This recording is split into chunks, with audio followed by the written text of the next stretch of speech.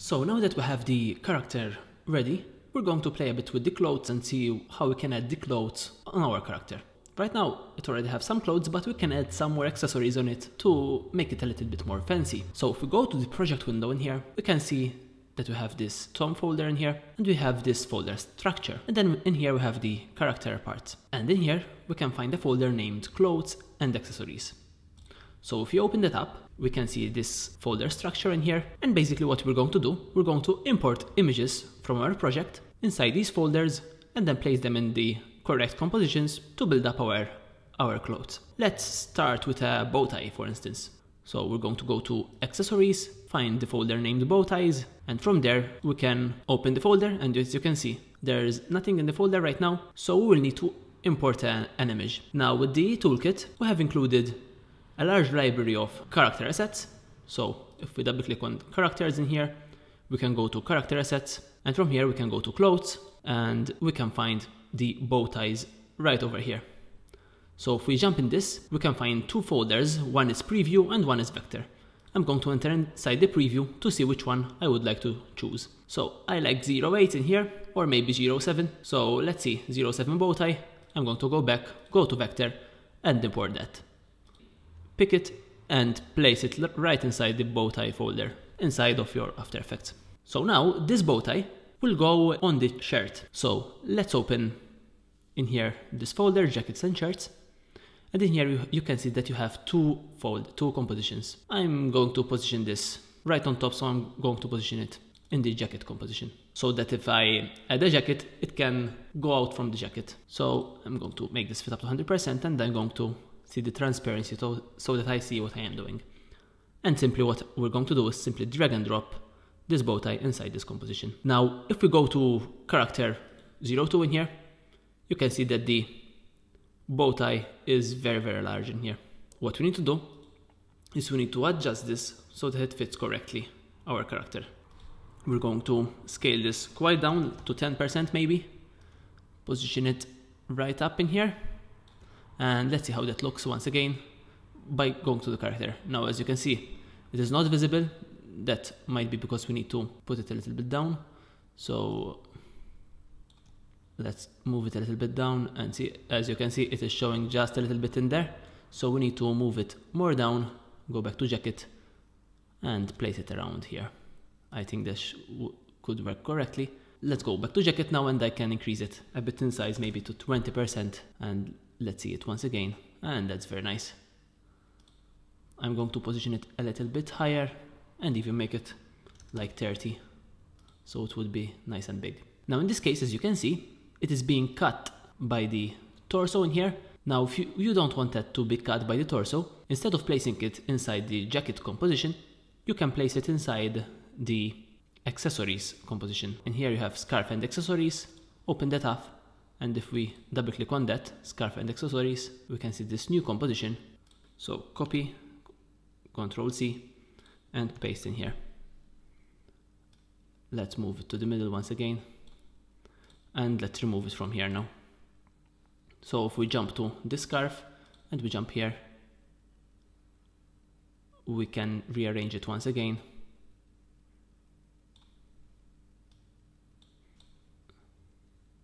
And as you can see now, it is getting outside the torso without a problem. So if you would like it to pop up a little bit out from the torso, simply place it inside this composition, inside the scarf and accessories. So that's it for the bow tie. Now what we can do is we can give it a color as well. So to give it a color, simply go to effects and presets in here, type in tint, and simply find this effect named tint and drop it on the bow tie. And now for the black, you can simply pick any color. So let's give it that orange color. So I'm going to get the color code for that and paste it in here.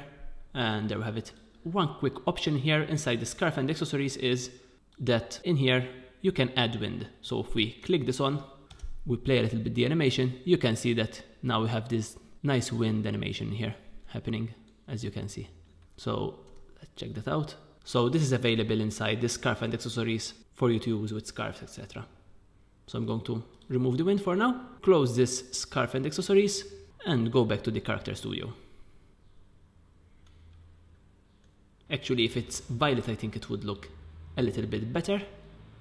Purple. So let's open back scarf and accessories. I'm going to get the color code for the violet or the purple and paste it in there. Okay. And if we go back, we can see that updating right in there. Very, very nice. Let's go back to the project. So here we have belts. Let's add a belt. So double click on the belt composition. By default, if we make this fit up to 100%, we can see that inside the belt composition, we already have two images. So here's the belt and here's the trouser belt straps. So if you'd like the trouser belt straps, simply leave them on. If you don't like them, remove them, just like that. You can also import new belts, just the same way as we did before. So I'm going to go to clothes, go to belts. I'm going to go to belts preview. I'm going to view them very quickly in here, see what we have. So let's say I like this one. This is belt 04. So let's go back, go to belts vector, and from 04 we can import that right inside the belts folder.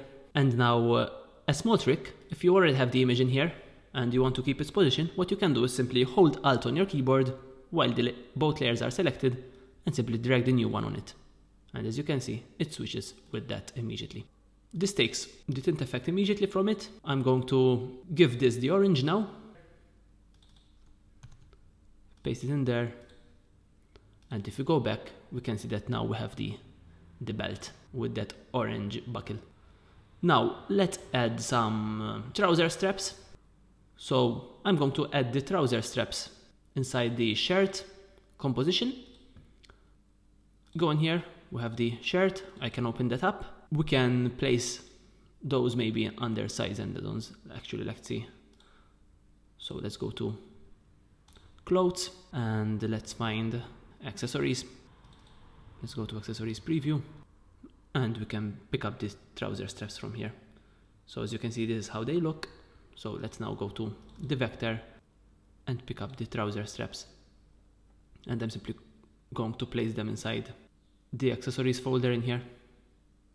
And then drag and drop them inside the shirt composition.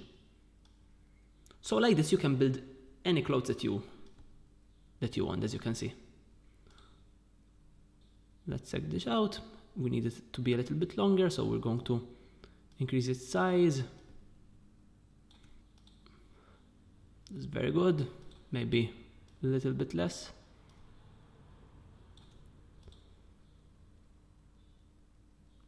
Just a little bit more. 55 maybe.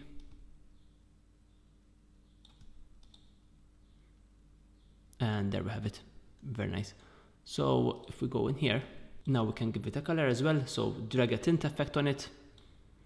From the effect control, simply pick from the black color, pick any color that you would like. I'm going to use the purple color.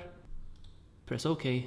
And if we go back to the Character Studio, we can see that updated with the purple color. Now finally, I'm going to add a jacket. So the jacket, of course, would be placed inside the jacket composition. You can find it from right here.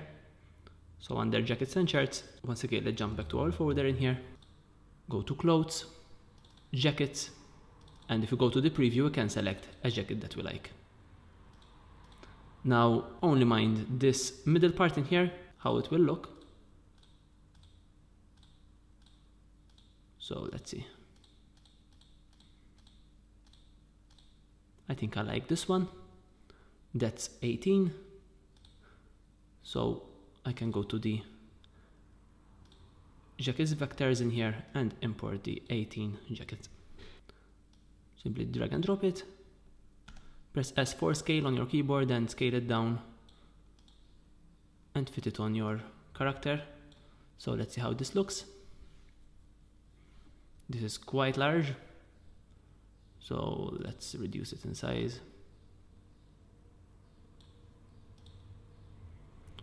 Of course, the fit would vary depending on your torso size, etc. So I want it to be not over the belt, I want it to be a little bit more up.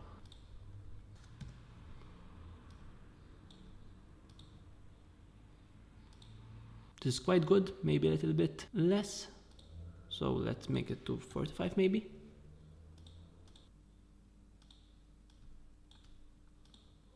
And this is good. So I'm going to give this the color of the shirt, then change the shirt color to something else. So drag and drop a tint on it, change the black color to that.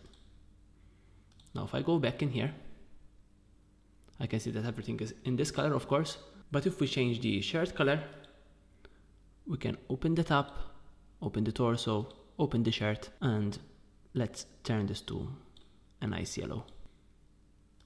Actually, let's use the yellow of the socks in here, so we can zoom up on them and use this yellow.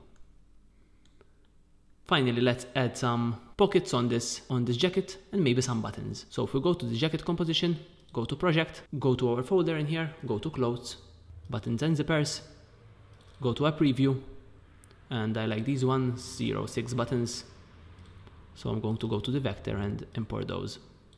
Wait for it to load and drag them right over the jacket. Press S4 scale to scale them down, and I'm going to place them over the jacket in here. Put a tint on that, and let's give them the yellow color that we had before. And there it is.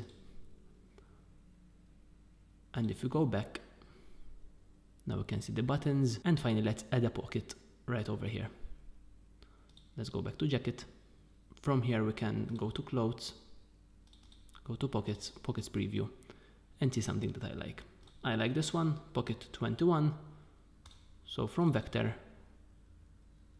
let's go jump to the project window in here. And of course it is best to organize these inside the folders in here so that you have everything organized. There it is. I'm going to drag it inside this jacket composition, press S4 scale,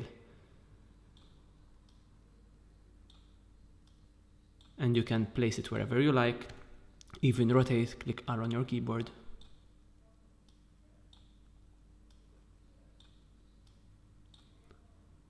And we can give it a color. Maybe we can give it the same color but a little bit darker.